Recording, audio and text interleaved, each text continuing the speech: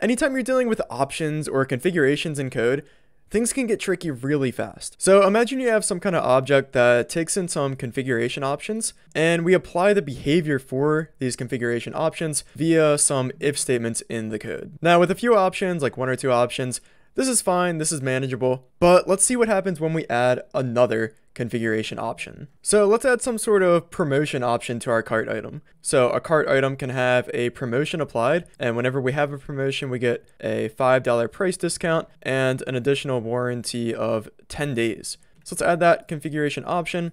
We're just gonna have a field for it. We're gonna take that field through the constructor, assign the field, and then apply the appropriate behavior depending on that field's value. So for the price, if we have a promotion, we subtract, we apply the discount, and then we also extend the warranty based on the promotion. So as you can see, as you add more configuration options to your object, things could start to spiral out of control. So for one, if you care about solid principles, this is a clear violation of the open-closed principle, where a class should be open for extending but closed for modification, and we clearly have modified this in order to add this new behavior. But more practically, principles aside, as we add more configuration options, this class could grow endlessly. It could become gigantic and difficult to change. Another downside of this approach is that we have low cohesion between the configuration options and the behavior that the configuration option applies. So as we can see, the behavior for,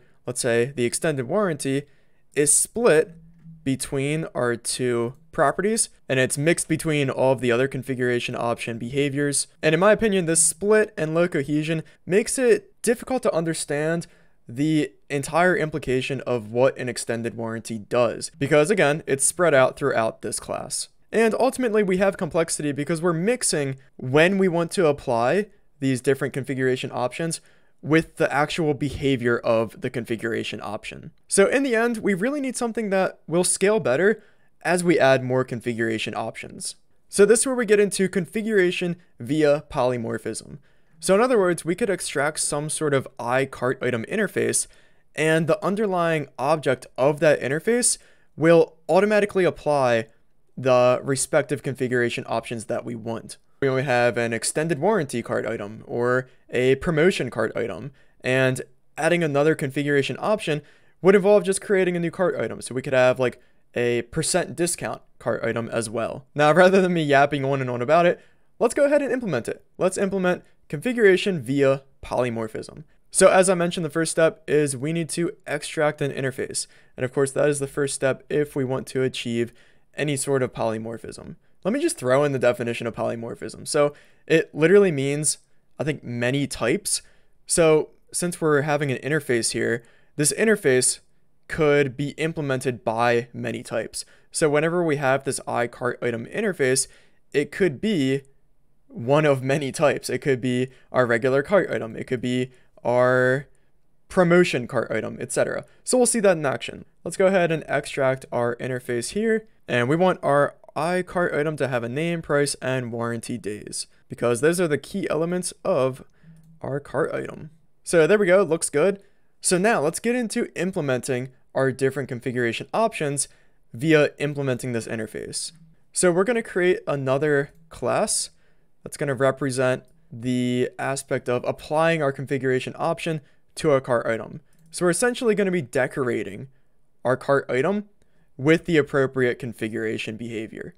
So yes, this will literally be an example of the decorator design pattern. So let's create our first configuration option class. This will be the extended warranty cart item. Let's implement our interface here. And now again, this is an example of the decorator pattern here. And really what we're doing is applying the extended warranty behavior to a cart item. So in order to do that, we're going to need some sort of cart item to apply this behavior to. So we're going to take an iCart item through the constructor here. And again, that'll be the cart item that we apply this additional extended warranty behavior to. So for the cart item name, we're not doing anything special here. We're just going to do a little pass through to the base cart item name, because the extended warranty behavior doesn't do anything with the name. The only thing we're going to manipulate is the price and warranty days. So let's grab that behavior out of our old cart item. So the extended warranty price and additional days, let's cut those out We don't need them there. Redefine those constants here. And now let's apply them. So for the price, we want to apply our extended warranty price to the base cart item price. So that's just simple addition here. Let's add the extended warranty price to the base price. And same kind of thing for the warranty days. So we're going to take the warranty days on the base cart item and apply the extended warranty additional days. And now we can completely remove that behavior from our base cart item. So we're going to simplify this, get rid of this old configuration approach that could grow endlessly. And there we go. It looks good. So now real quick, let's do the same exact thing for our other configuration option for having a promotion. So again, same exact thing. We're going to create a new item here for the configuration option. This will be the promotion cart item. And it's really going to be the exact same approach as what we did for the extended warranty cart item. So I'm going to do that off camera real quick and we'll take a look at it. So here we go. Pretty much the same exact thing. We got our constants in here related to the promotion. We get the cart item that we want to decorate. And then we apply the appropriate behavior. We take a discount and then we add additional days to the warranty. And now the exciting part, I didn't do this off camera because this will be the grand simplification of the cart item class. So we're going to clean this up, get rid of all of our configuration options now. So no more promotion stuff. Let's remove that and this related to the warranty.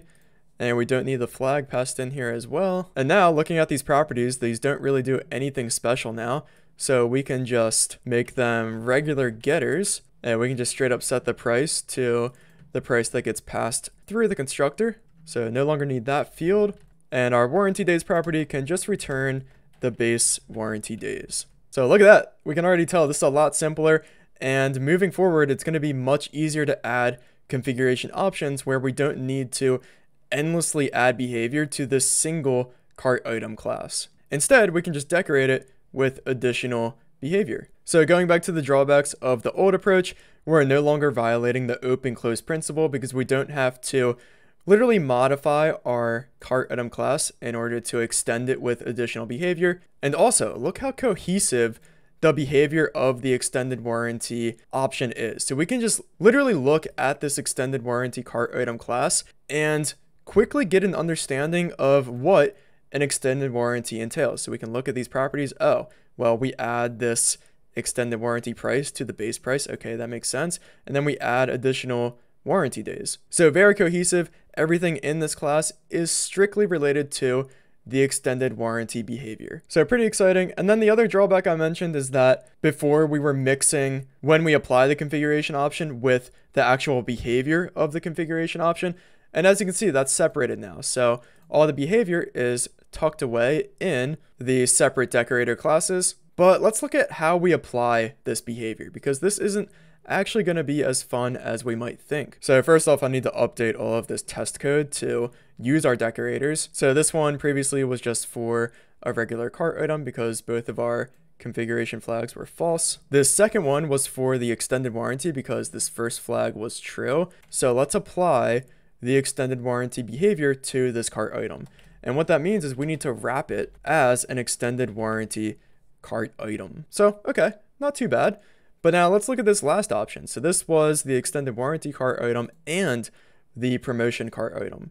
So let's apply that. So let's wrap it as the extended warranty cart item as well as the promotion cart item. And there we go. So this is how we apply our different configuration options. But it's not pretty at all. So we have to know that these classes exist in order to actually apply the configurations. So not really easy to discover these different cart items, in my opinion. And it's also very tedious to wrap these cart items over and over and over again in various different places. So what if we had a single class that allowed us to create a cart item and also made it more discoverable of all of the different configuration options that were available when we're creating our cart item? In other words, what if we had something that made it easier to create these complicated cart items? And this is where the builder pattern comes in. So we could have a builder that creates cart items and exposes methods for the various ways that we can configure a cart item. So let's create some sort of cart item builder. Let's add this class. And ultimately we want to build some sort of iCart item. So we'll have a build method on here. And then we also want methods to configure the cart item that we want to build.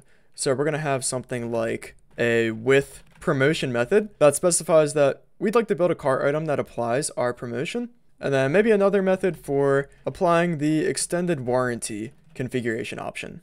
And then in order to build any cart item, we're going to need the name of the cart item as well as the price of the cart item. So we're going to get those through the constructor so that we're essentially saying these are required to build a cart item. These aren't optional configurations that we can wrap in methods. So let's take a look at how we would use this interface. So let's go back to our program.cs and let's initialize a cart item builder for our skateboard. And we want our cart item to have an extended warranty and have a promotion. And then we simply want to build it. So it looks good. So this cart item builder allows us to discover all of the different configuration options and eventually build the cart item that we want.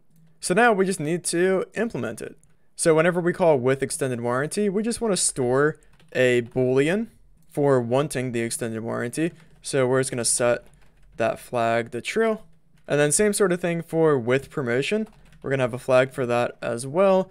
And then set it to true whenever we call this method. So now the build method becomes pretty straightforward. So we start off with our cart item, which by default is going to be the base cart item. We can pass in the name and price for the cart item since we got those through the constructor. And now we simply decorate this cart item based off the value of these flags. So if we want an extended warranty, then we wrap our cart item with the extended warranty cart item. And then same exact thing for the other configuration option. So if with promotion is true, we wrap it with the promotion cart item. And then lastly, just return the cart item. So there we go. Let's actually test this out. Let's remove the old cart item creation lines and just use the single one. So we should have an extended warranty and a promotion. Let's run this. And there we go. It looks like both of those different options were applied because we added the $10 for the extended warranty and then subtracted $5 for the promotion. So it looks good. But there's one last thing that we could do better. And if you're familiar with the builder pattern, you're probably screaming at me to do this. And that is that we could make this builder a fluent builder. So for example, we could turn it into something where we can chain these configuration options together. So we could call with extended warranty and then tap on with promotion and then build the final cart item based off of these different methods that we called. Well, we can't do that now because all of these different configuration methods return void, but all we have to do is return this. So just return the cart item builder, and then we can continue to call methods on it and continue to configure it. And we get the same exact thing. Boom, there we go. So just to summarize, again, we're no longer violating the open close principle on our cart item because we don't need to explicitly modify this class in order to add more behavior. We can instead extend it by implementing another version of our cart item interface as we did for our different configuration options. So this cart item class won't grow massive and out of control with more configuration options. We also have high cohesion between the behavior of our different configuration options, which as we can see here, the behavior is really side by side and easy to find and discover. And lastly, we have separation between when we apply our different configuration options and the behavior of the configuration options. So as we can see, our classes have the behavior of the configuration options, and our builder has the behavior of when we want to apply the configuration options. And as we can see, having that separation, in my opinion, is much simpler and easier to comprehend. So hopefully you can apply this to your own application to make configuration easier and more extendable.